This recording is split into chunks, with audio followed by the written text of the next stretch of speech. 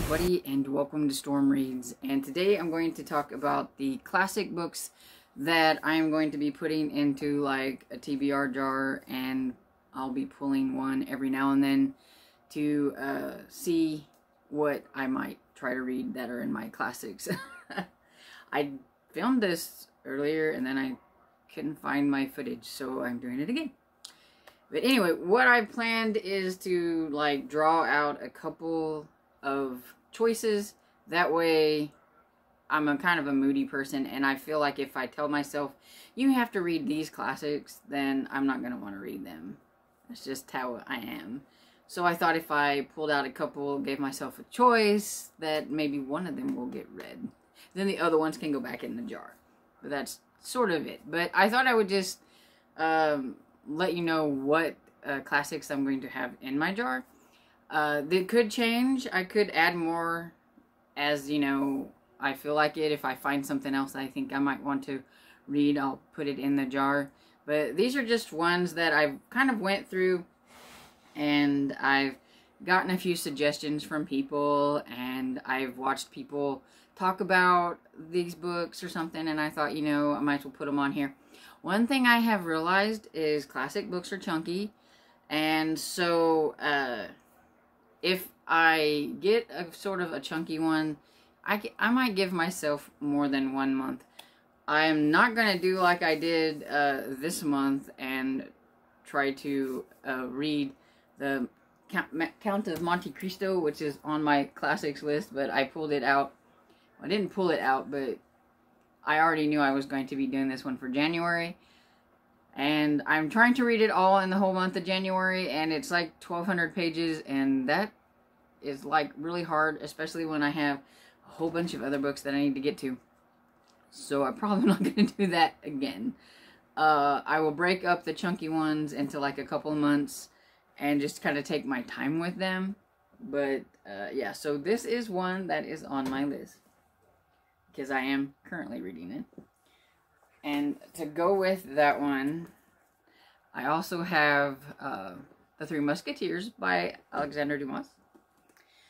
I don't really know a whole lot about these classics, except for I know that people like them, or that they just looked interesting, that I've heard about them at one point or another. I do know I've seen a movie about this, and I've always liked the Three Musketeers movie, but I'm kind of curious about how different the book is, and hoping it's got a little bit of action in it, because this one don't.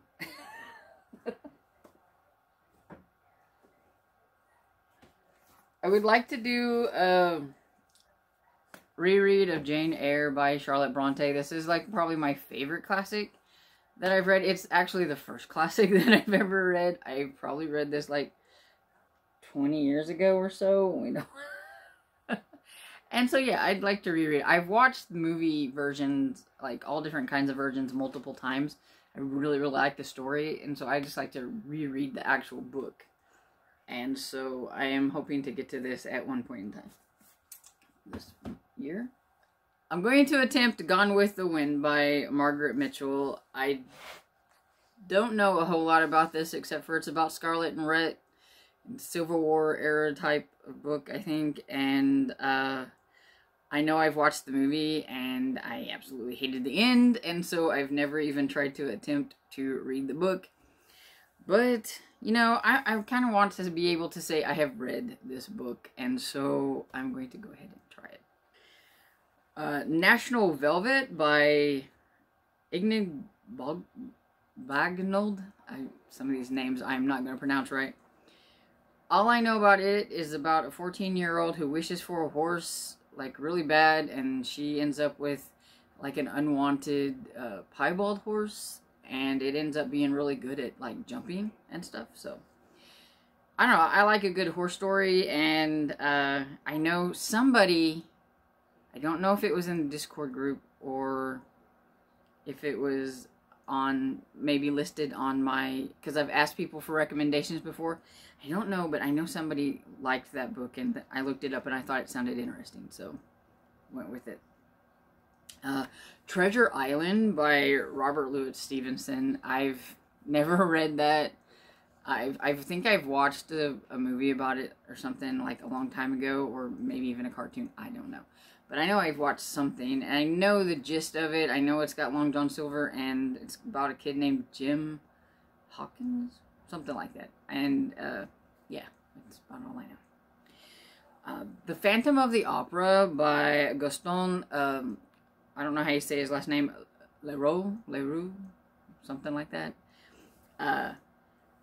I've watched musical versions of this, but I believe it was Mr. Francie who said that the book version is actually a lot more horror than like the musical versions. And so now I'm really curious about it, and so it has tempted me, and I want to give it a try. And hopefully I can get through it. Yeah, I'm just super curious because of course it's like kind of a horror, and I've always liked the musical, and like I know the basics of it, and so we'll see. Another one is that I have on here is just a short story, but it takes up like this, like a little bitty spot here in my Oscar Wilde book that I have that has the picture of Dorian Gray in it, and that's The Canterville Ghost by Oscar Wilde. I've always wanted to read this story, and I don't know why I haven't ever did it, so I thought maybe if I put it on here, I might pull it out and I might read it. I think whenever I do that one, I could probably fit in more than one classic in that month, since it's a short story. I have Wuthering Heights by Emily Bronte, and I know this is kind of a dark romance of some sort, and that's about all I know. Thank goodness that it's short. And I don't know, I don't even know if I've ever even watched a version of this, but I know I've heard about it, and I know about the Heathcliff and all that kind of stuff, but I've just never read it, so I'm gonna give it a try. Animal Farm by George Orwell. I've always heard about this story, and I've just wanted to give it a try just so I can say that I've read Animal Farm. I think a lot of people had to read it like when they were younger, and my high school, like, we didn't read hardly anything like classics or anything. The only book I ever remember reading is The Red Badge of Courage, and I absolutely hated that book. But that's the only one I can ever remember. Like, all these that a lot of people said that they read whenever they were, like, growing up, I've never read them, so I'm gonna give it a try. Great Expectations by Charles Dickens. I have read this, so it'll be a reread, but, like, it's been probably, like, about the same 20 years.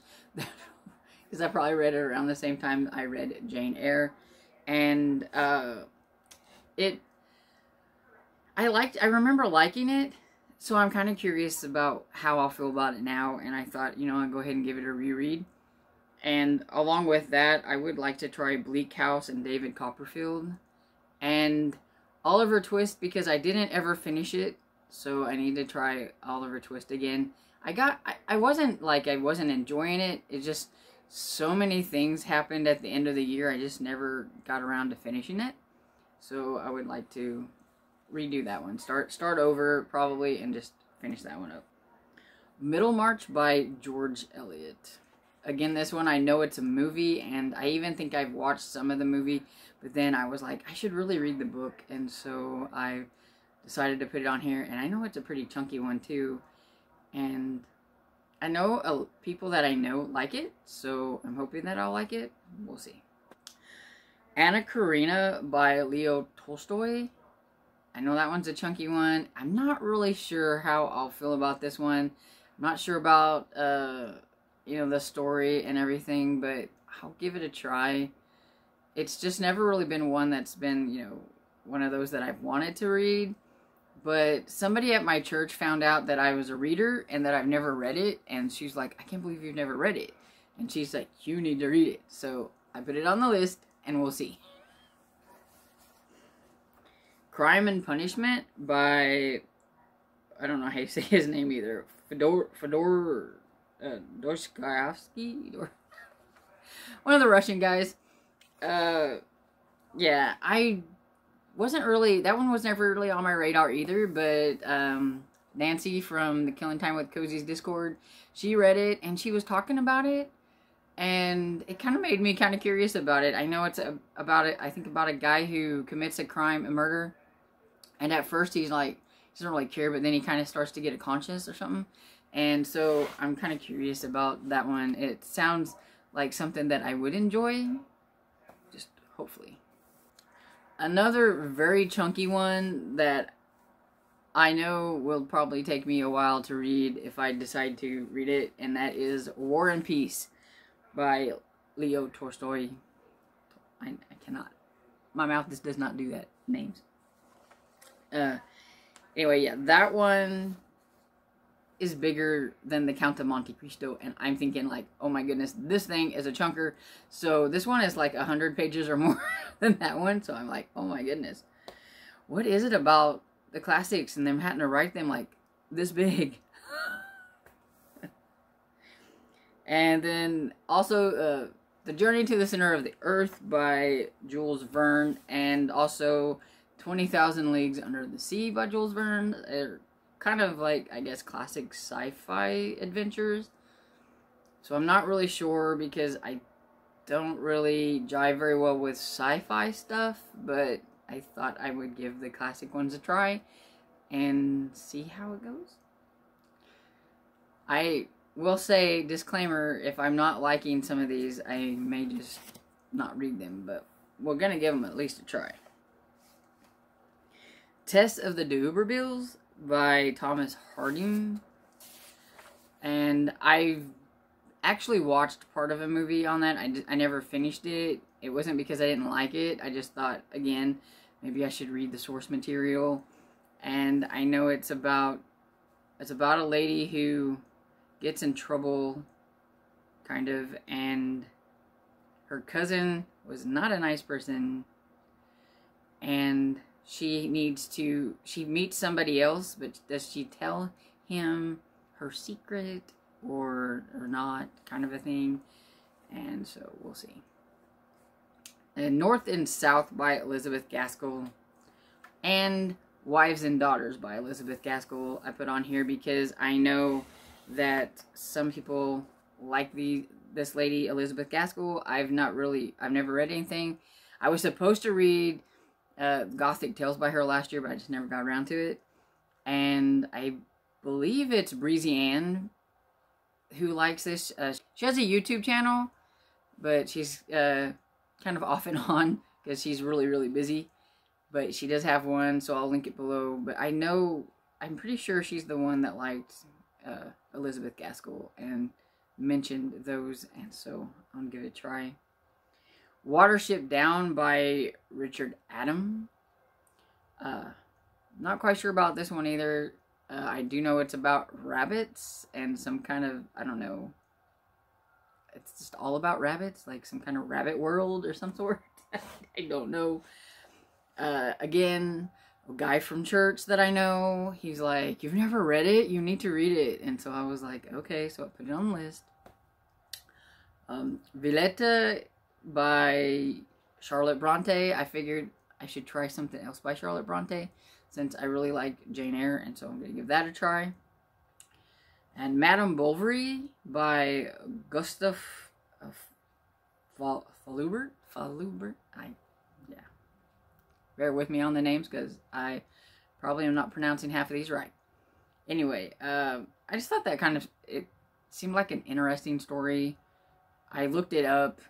It's got a lot of controversy, and I think that was why I was kind of curious about that one.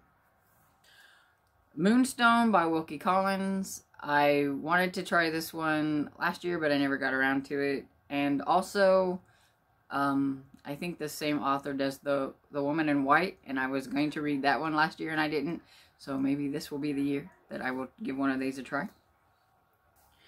The Tenants of Wildfell Hall by Anne Bronte. Thought I might as well throw another Bronte on here since I had the other two. Might as well get that one on here. And I've heard good things about that one, so thought I'd give it a try.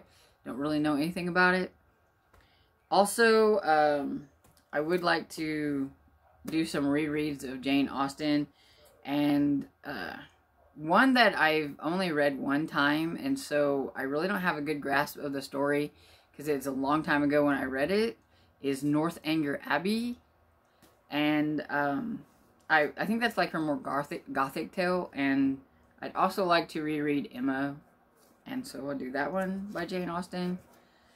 And one that's not technically, I don't necessarily think of classic, maybe more like modern classic maybe, and that is The Princess Bride by William Goldman. I've always wanted to read that, and I haven't, and so I thought I would put it on my list of books that I should try. If you have a favorite classic that I didn't mention, feel free to put it in the comments, and if it sounds like something that I might think is interesting, I will go ahead and pop it in the TBR jar as well. I'm going to just cut these out and fold them up and stick them in the jar, and we'll see what happens. So that is my list of classics, and my goal is to at least get to like 5 classics this year. So like I said, I will pull them out, we'll see how it goes. If it takes me more than 1 month to read one of these, it's fine. I just want to try to read more classics, and that was one of my goals for this year, is to read more classics. And I have to try to make it a way that maybe I will read them, and that's why I'm hoping like the TBR jar pools. If you would like to buddy read any of these classics, let me know, and then I might prioritize them. And instead of pulling it out or whatever, I will just go ahead and read that classic with somebody if they want to. I'm always open to buddy reads, especially with classics, because it seems like it's a lot easier if you're reading it with somebody that you can see like, okay, I'm really not getting this. It's really been helpful with the Count of Monte Cristo, because there was a few times when I would have gave up on it or would have DNF'd it. I just really wasn't into it, and people would be like, oh no, keep going. This stuff really does, you know, come into play later if you just kind of keep going. And so it's kind of nice to have a buddy partner for a buddy reading partner. So yeah, if any of these, like I said, you know, just leave a comment, and I'll also link my Discord below, and that's where I do a lot of my buddy reading. So if you are into Discord, you can join my Discord. If you're not, we can always try to figure out a different way of buddy reading together. I know there's like Voxer and some other things, so just let me know. And so I hope you enjoyed this video, and if you did, please give it a thumbs up and subscribe, and I will see you all in the next video. Bye.